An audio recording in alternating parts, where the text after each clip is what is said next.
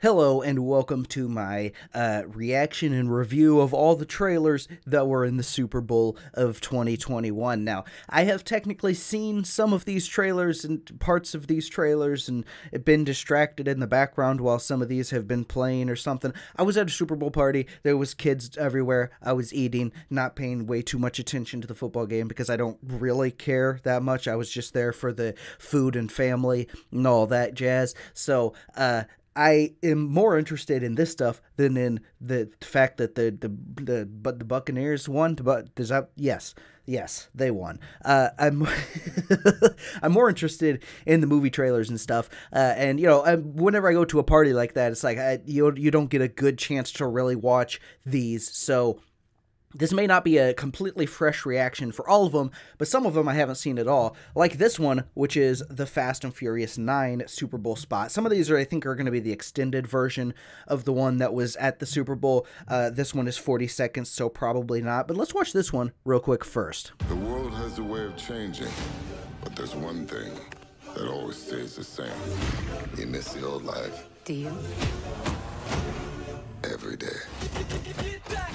Soldiers. If you woke to wake up, John Cena. we got the product, we got the tools. Crank it all the way up. We going wild, we on the loose, we are the truth. Yes! Yep, sure. Rated PG-13. Not as ridiculous as some of the other trailers, actually, that for this movie already. I seen the one they jump off the cliff and you catch him with a rope or something. I don't even remember exactly what happened there. But okay, this doesn't add a ton to my excitement necessarily, but I always enjoy these, let's pump that back up. I always enjoy these Fast and Furious movies. They're ridiculous, over-the-top fun, but they have this good central group of characters that really kind of pulls the emotional core together in a way that you actually really end up enjoying the movies as a whole, generally, at least I do. Let's look at what the next trailer is here, though. Alright, so here's the trailer to Yellowstone 1883. This is a TV show that is a prequel series to the TV show Yellowstone, which I haven't seen, so I really have no context for this other than what is going to be this trailer, which I think is really short, so we'll see. I don't care if you live or die, but should you live, you tell them about me. Oh wait, is this it? Oh, that's it. Okay, I shouldn't have even reacted to this one because it's so short, but I don't know. I thought this was like a modern day show, so is it a prequel all the way back into the 1800s? If so, that's kind of extreme prequel kind of thing, but I don't know. I don't really know anything about it. Let's just move on to the next one. The trailer to Nobody. Now, this is a dark comedy that I think really looks pretty funny based on some of the other trailers that I've seen of this, so let's check this out. Hey, I have an idea. How about I make this that guy. lasagna that you love tonight? From scratch, like I used to. I used to work for some very dangerous people. They came after my family. They stole my kitty cat bracelet. And you don't do that. Give me the kitty cat bracelet!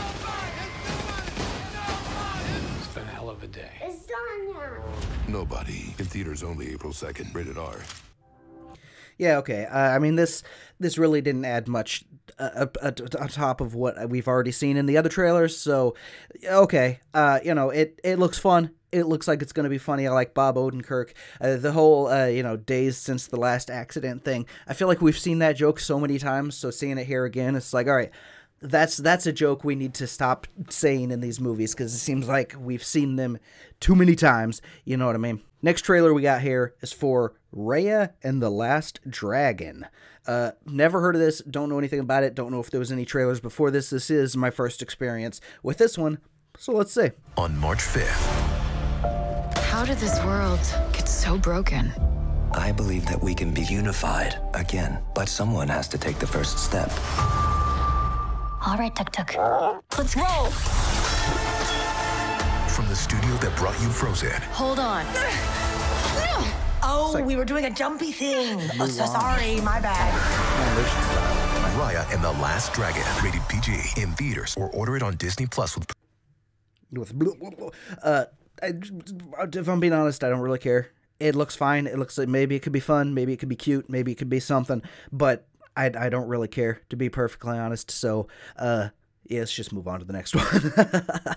Old. Now, this is the one that I was looking forward to. I saw M. Night Shyamalan say that he was going to be showing the trailer to his next movie, which was going to be this at the Super Bowl, and so I was excited to see this. I kind of saw it there. People were talking and all kinds of stuff, so this is the first time I'm more focused on it, actually watching it, and I can say already I'm excited for this movie. Are we there yet? This beach, it's beautiful. My swimsuit is hurting. They do look small. Come on, let's play hide and seek.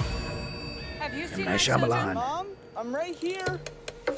He was 6 years old this morning. Oh no. So weird. Mom, I'm scared. There's something wrong with this beach. We were chosen for a reason.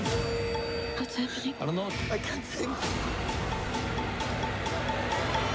Old. Only in theaters this summer. Everybody's old. Oh my goodness. This looks intriguing. This looks very weird, very interesting, and I think this could be awesome. I hope it's awesome. M. Night Shyamalan does give me hope. I know, some people have some mixed feelings about M. Night Shyamalan. I've been a big fan of him for a long time, and I think some of his more recent movies have definitely brought him back more towards the better filmmaking side, with things like Split, Glass, and some other movies that I think are good that he's made. And so I'm very much looking forward to this movie. And the trailer, I mean, it doesn't disappoint. I didn't know what to expect, but people just magically, seemingly getting old on an island. I don't know what's going on, but I do want to figure out what's going on, and I'm really looking forward to this one. This next one is for Clarice. This is the Silence of the Lambs spinoff or reboot. I'm not exactly sure which one of those it is, but Silence of the Lamb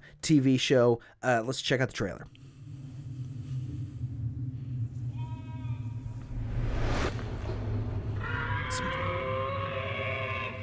Some cool shots in here. The lambs were screaming.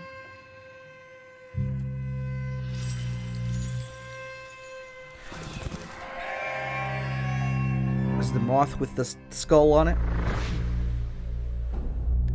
Is there any actual lambs in the movie? I tried to free them. I don't remember any actual lambs in the movie, you know what I mean?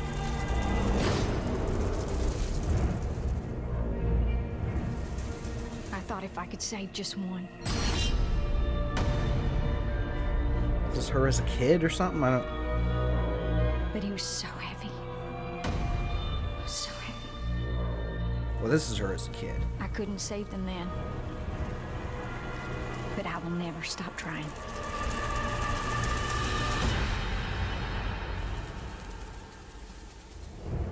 Yeah, it's suitably weird. The silence is over.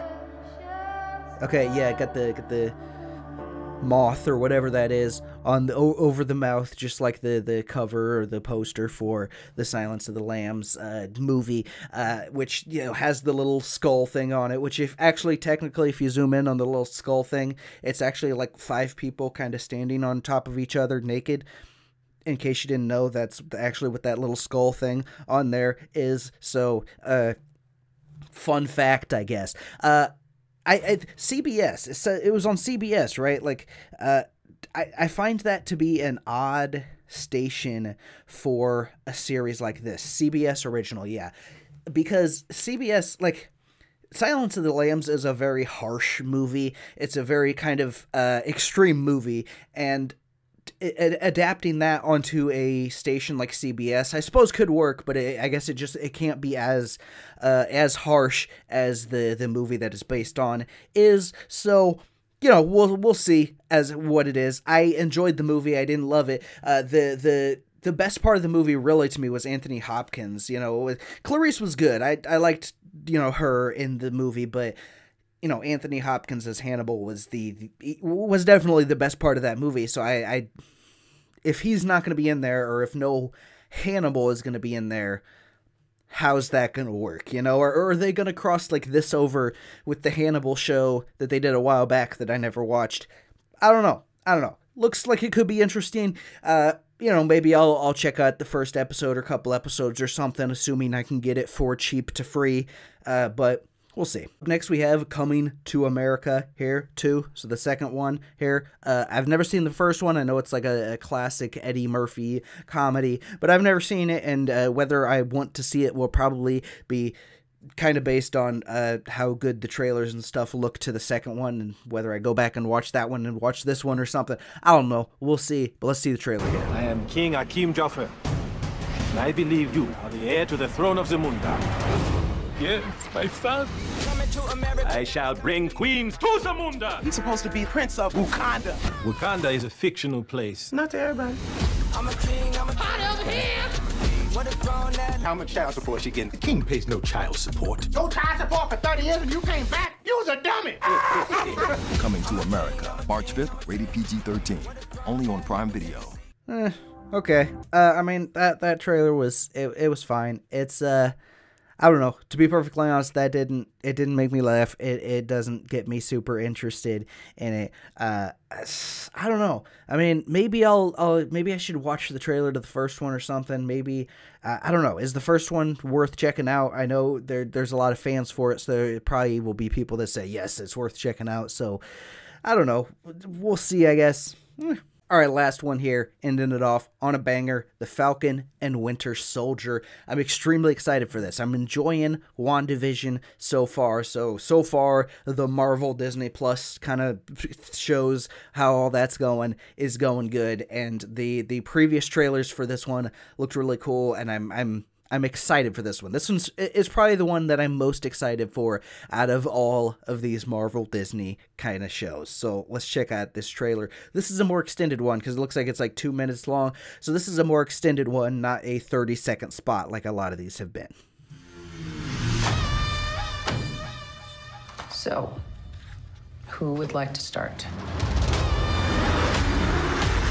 Mr. Barnes, why does Sam aggravate you? 15 seconds to drop. So what's our plan? Great. All right. Superheroes cannot be allowed to exist. Was this Zemo? I have no intention to leave my work unfinished. Classic mask for Zemo. The world's upside down right now. Where do we start? Whole squad ready. We came here to see Jet. What you got? No, not on my. Buck, I have a plan. Oh yeah? What is it? Is you ready? Here we go again, huh? Been running hard on the job. Can't take that from us. Are you ready? Is you ready? You said you ready. USA. Are you ready? Is you ready?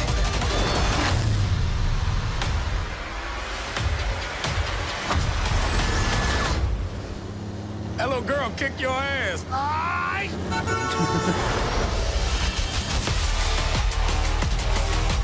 Gotta get that first shot up before that bullet hit me. See? That wasn't so hard. Are you ready? Is you ready? Okay. You say you ready. What are you doing? Whole squad ready. Are you having a staring contest? Are you ready? Is you ready? Just blink, sweet. I mean, how old are you? Okay. Dude, I am totally looking forward to this. I assume that's the end. Yeah.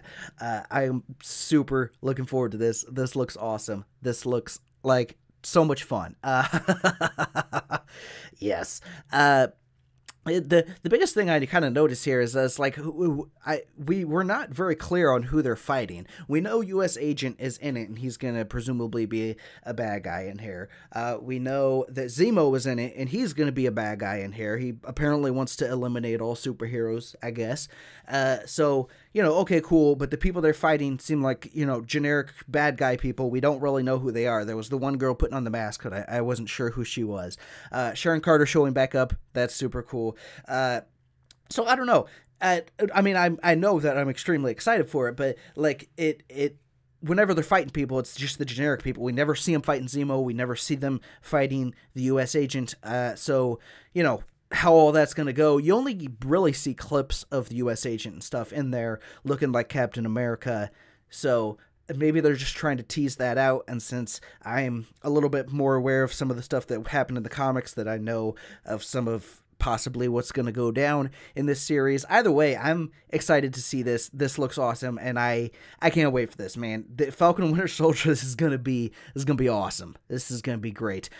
If you liked this video and you want to see more like it, comment below, say what you think, do whatever it is you do for videos on websites like this, and that's all for now. See you later.